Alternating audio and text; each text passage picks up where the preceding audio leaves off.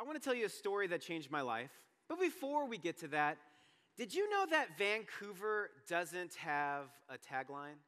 You know, like a theme, a catchphrase, like, you know, there's like Rose City or the Emerald City or, the Big Apple and something. And I looked on the website for Vancouver, and apparently our tagline is USA, which means, which is really like Vancouver, no, the other one. Maybe you've had that in a conversation with somebody when you've traveled or said where you live. And you can't have an identity that's in direct opposition of something else. That's not an identity. Look, and I know Portland's right across the bridge and stuff, but we can't just go, oh, Vancouver, yeah, I can afford that. Vancouver, the Portland traffic made me do it. Why don't we then we're just going to get desperate, and we're going to be like, Vancouver, did you know we have a Chick-fil-A? The city's growing, they're building the waterfront, there's going to be a lot of changes and stuff. And so what does it mean to become a community, and how is our identity formed? I want to share with you a story that a friend of mine shared with me, and it takes place in Tacoma, Washington, which is the city of destiny, which is the best name ever, but we can't steal that one. My friend is named Joan. She's a delightful septuagenarian who has a twinkle in her eye and a great smile.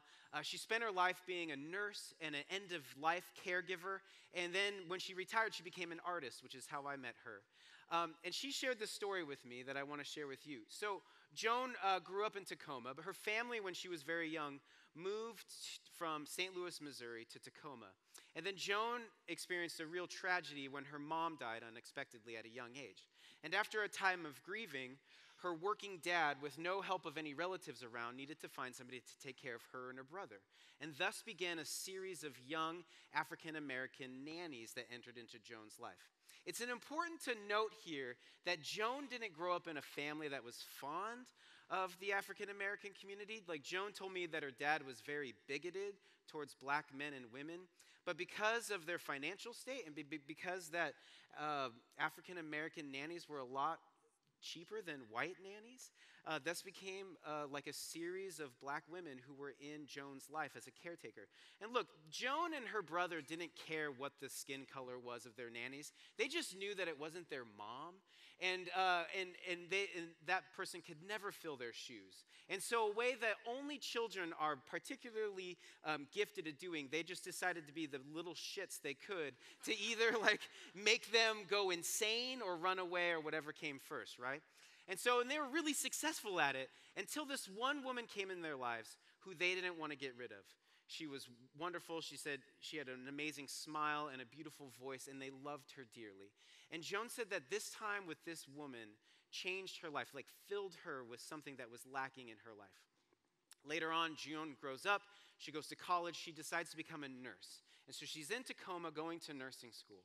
This is about the time, a year before Martin Luther King was assassinated.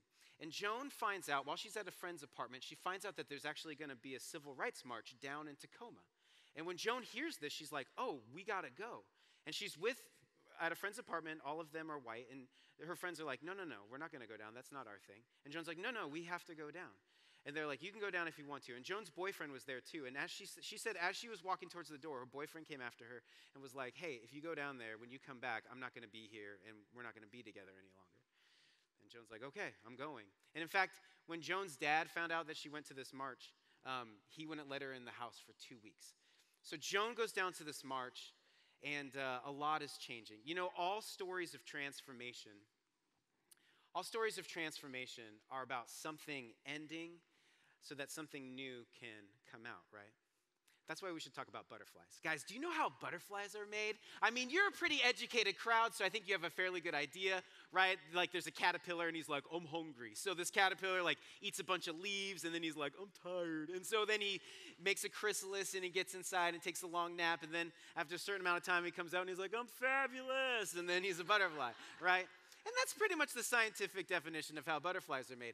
But there's some really interesting details if you look into it. And look, this is the only video I could find of this, and it's a little grotesque. But if you were to find a chrysalis and to open it up, boom, yes. And if you were to open up within 24 hours of a caterpillar getting into a chrysalis, do you know what you'd find in there? Not a cozy caterpillar taking a nap in a sleeping bag. No, you'd find a big bag of goo.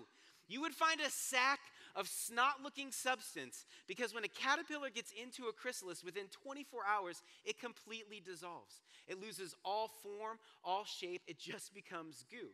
And it's not like caterpillars a while ago decided that they wanted to change how they made themselves. No, this is how it's always been. In fact, we have writings from scientists in the 1600s discussing this phenomenon. And at a time when science and religion wasn't so far apart, the conversation went something like this. Look, there's an animal in our world that dies and then becomes a different animal. Is that what happens to us? Like when we die, do we become something different? And if we do, would we even remember what we were before? Not too long ago, some scientists from Georgetown University wanted to test this idea. So what they did is they took a group of caterpillars and they split them into two groups. And in one group, they're like, be caterpillars and be merry. And the other group, they were like, we have plans for you, right? So they took these caterpillars and they exposed them to a smell, a scent that caterpillars have no opinion about. But every time that they smelled this scent, they would give them an electronic zap. So smell, zap, to where the caterpillars hated the smell. And you know caterpillars hate something when they do this.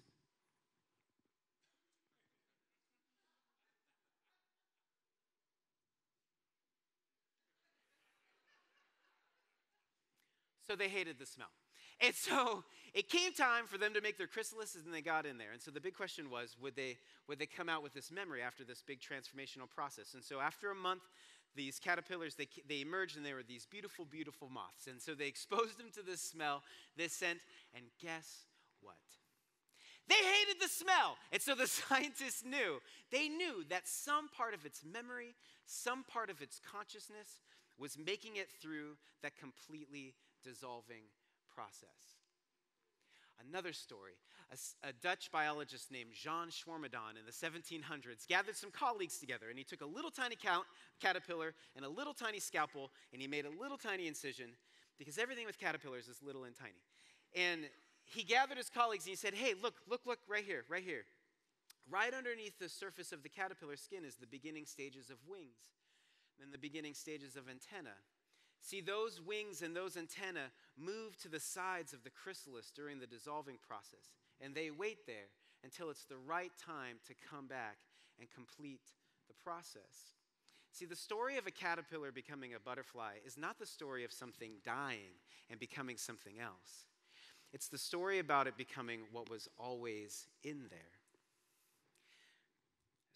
So Joan's on her way down to this march.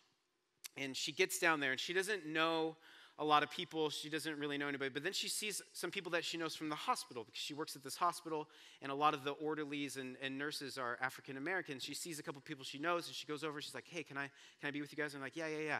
And Joan told me, she was like, look, I was a very angry person in my early 20s. I was very angry. And I went to that march to defend these people. Like, I was there for them, but I was there to defend them, and I was there to protect them. And so she's like, I'm in this march. And she's like, it's Tacoma, so when it started, the march was going, and the crowds are very small, but as we kept going closer and closer to downtown, the crowds got bigger and bigger. And she's like, at first the crowds were silent, but then there started to be some murmurs, and then some shoutings, and then some slurs, and eventually people were throwing things. And she's like, then they were throwing rocks. And she's like, I was seeing the people in this march getting hit by rocks. And she's like, and she's Irish Catholic, but she doesn't really believe in God. But she was like, I was praying. I was like, God, would you let a rock fall in front of me? I want to pick up a rock and I want to throw it back. Because that's what I thought we were here to do. And so sure enough, the Lord answered her call, and this rock came down and landed right in front of her. And Joan went down, picked up the rock, and she looked back where it came from. She went to throw, and right then she felt the arm of the woman she was walking with go around her shoulder, and the other arm come around her body and stop her and hold her hand. And then this woman she was walking with whispered in her ear these words. She said, no, honey child, we do not throw rocks at our goals. We do not throw rocks at our goals. And Joan said that in this moment, it's like everything disappeared. She forgot that she was in a crowd. She forgot she was in Tacoma. She's like, it just went dark. And I saw before me 2 roads. And she's like, I saw the road that I was on, and it was a road filled with anger and violence and revenge and throwing rocks. She's like, but then in this moment, this other road opened up. And it looked like a road of peace and of kindness and of forgiveness and of love. And she's like, I had never really experienced love. And she's like, I dropped this rock and I let it fall to the ground. And in that moment, my heart broke open and I experienced love. Not like love as in like, but love as in like the love behind the love, like the capital L love, like love, And she's like, this woman, I dropped the rock and this woman kept her arm around me and we just continued to march. And she's like, that moment changed my life. I just told you a story of 2 women, one of which a woman of color. And I understand that right now in the zeitgeist of our nation, the last thing we need is a Caucasian mansplaining of a historical events. I'm fully aware of that. And they're recording this, so it'll be on the YouTube forever. But this story changed my life. And I don't really know any other story to really tell right now. And it changed my life for this reason. Like Joan told me this story in a parking lot after an art show, and I burst into tears when I heard that line. Because what she told me and what happened in that story is one of the deepest truths about being a human being, about all of us together. And it's in every wisdom literature, it's in every religion. This is the thing. This is one of the golden nuggets, and it's this truth.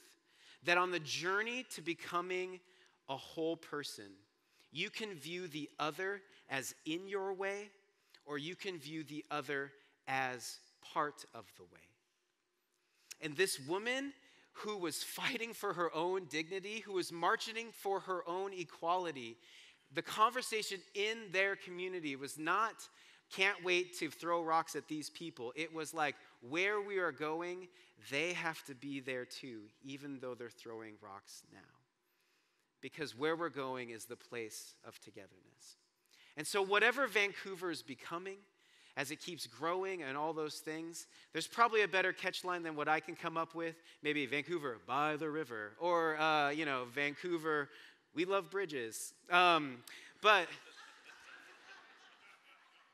I think I would submit to you that we could be Vancouver, a city together.